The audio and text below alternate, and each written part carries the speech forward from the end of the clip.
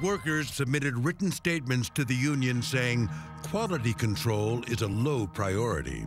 One writes, the Kevlar protective fabric was not cut to fit into the shoulders. This leaves the shoulders exposed to bullets getting through the vest.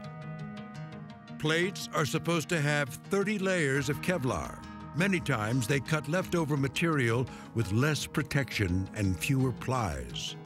The reason for the shortcuts, another worker later charges, is to cut costs, speed delivery, and facilitate payment.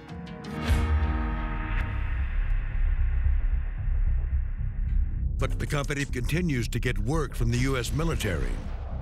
One contract announced in June is worth $239 million.